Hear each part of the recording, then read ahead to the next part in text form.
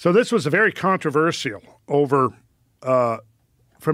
because J. Harlan Bretz, who was the geologist who first theorized this, let's see, here he is right here. He was considered a crackpot because he was talking about giant floods back in the 1920s and 30s, but of course he was proven right and ended up being the recipient of the Penrose Medal in his 90s. So he was the first one to speculate? Yeah. And what was his reasoning? Like, where did he see the evidence for some sort of a flooding? He was doing research along the Columbia River, and he kept seeing evidence like these gigantic gravel bars and boulders and things that seemed out of place. And he actually, in fact, in 1910 is when he got interested in this, and he saw, in fact, I'll pull this up. I'll go back to Google Maps, and there was a newly released map that came out that was this feature right here. And in a minute, I'll show you some drone footage of this feature. This new topographic map came out in 1910, and he was regularly getting maps. He loved to look at maps. And he was looking at this feature, and he said, what the hell is the explanation for this? And this is what started him on this quest, this thing right here. It's called Potholes Cataract. And Potholes Cataract is a giant erosional feature in the basalt, the edge of the basalt plateau. And the water came from the right.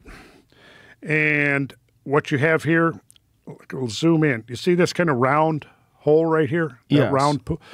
That is a result of what's called colking. This is colking. When the water gets so turbulent that it's doing this, like a tornado. And it literally can drill into the rock in a matter of days. It can drill. And what you see here is the evidence of gigantic turbulence. And this is called a recessional cataract. So as the water pours over this, picture you've got the rock. Okay, so the water is pouring over it. And as it pours over, it's eroding the wall of the cataract back. So it's receding. And then it's going to keep receding until there's no more water. And at the time the flood spigots are turned off, you're now left with this fossil feature. Is there a geological formation, like a style of, like, what you're calling it, colking? Is that what you're saying? Kolking. Is there something that it does to the walls of that particular lake that make it evident that it was done that way? Like, does it leave like almost like a water drill? Like, you know, a drill would leave markings? The holes drilled in the rock. Oh. That's the evidence. And yeah, and I mean, we can see turbulence in modern water flows.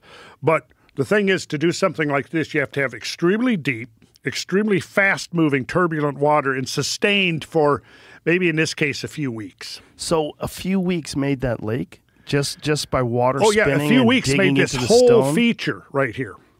And what you have is you have two alcoves. Here's the north alcove and the south alcove, separated by what's called a rock blade. And that rock blade, if that water had continued to pour over for another few days, that rock blade would have been gone. Completely gone.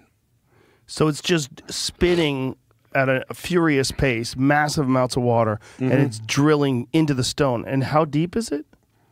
Well, we can kind of estimate, because the major discharge point of this water was right down here. And look at this terrain. That is a terrain that has been tortured by extreme shear forces of water. Here it would have been about 400 feet deep. The width of this is about 9 miles. So you got to picture a river, 400 feet deep, 9 miles wide, and it's probably moving at 50 miles an hour, the water. And so we can go over here. This is a ridge separating this basin area here from the Columbia River. Another spillover point was right here. It also has two alcoves with a rock blade. If we go back to Dry Falls Cataract, which is up here, you will see two alcoves, a rock blade, and you'll see that there's now a separation here. Because what's happening is this rock blade is being washed away. And again, had the water flow continued for another week or two, this rock blade would have been gone. Now, is there a conventional explanation for these features? Do they try to come up with some other alternative explanation? No, it's gigantic floods. Gigantic floods. Yeah, that's pretty much accepted at this point. What's controversial is what caused. And the speed of it? No, the speed of it's pretty much accepted. Really? Oh, yeah. Even yeah. the speed of that caulking, like the cause of that's accepted? Yeah. Oh, yeah. Wow. Yeah. And what explanation would they give for something that is causing that much water to pass through an area that quickly? Well, the draining of this lake. Right, but that doesn't make any sense to you. Doesn't make sense to me, no. But this all coincides on the timeline of the Younger Dryas impact theory. This is controversial, but yes, I'm thinking that there was at least maybe 3 episodes of catastrophic flooding imprinted in this landscape. The first one, I would speculate, was at 14,600. Second one would have been Younger Dryas, and the third one would have been 11,600. Now, I know that they've found evidence of human beings in North America that predate 11,000 years. Oh, yeah. Right? Yeah. Is there an understanding of, like, if this impact theory is correct and if it did greatly diminish the population of people that are living in North America, where did they concentrate? Where did the survivors primarily come from? Do we know that? No? No, because it appears there was a hiatus of about a half a millennium. Really? And then you have a different cultural group showing up called the Folsom culture. And they came from somewhere else? I don't know. They don't know. Somebody probably has ideas on it. I don't know. But, you know, I would like to be 3 people. Then I might be able to research all of this. Because I'm just thinking, like, where would be a safe place to survive? Like, with the melting of these ice caps at such a rapid rate, and you would not have wanted to have been in North America. You don't want to be in Wisconsin.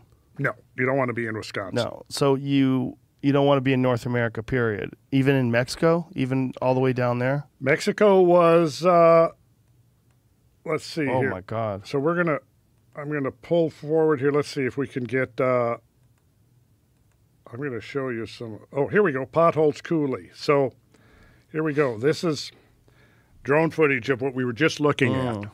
There's the rock blade. We're looking right at the rock blade. Oh, God, it looks like something that was destroyed by water. Water is coming towards us. It makes sense if you look at it from above.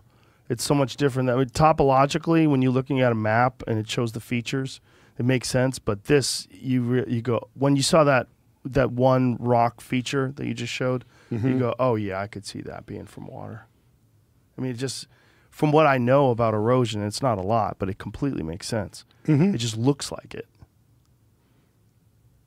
And so this was all carved by water, and this was all carved very rapidly. Very rapidly by floods that are really way, way beyond anything experienced in historical times. And so the idea is that these impacts... is the idea that they slammed right into the ice cap? That's what I think. That's what I would theorize. And because of the extreme heat and the extreme velocity, it has the. I mean, you're looking at one impact could be the equivalent of 1 million atomic bombs. Holy shit! Oh yeah. So look at this rock blade here, and here you can see. Look, there's that round lake we were looking at. Yeah. And I don't know if you can even see people in this. I've got one where some of us are standing on the rock blade, and we look like little specks. When you're looking at it from this perspective, God, it does make sense. It makes sense that this is water caused, and that this is by massive amounts of water.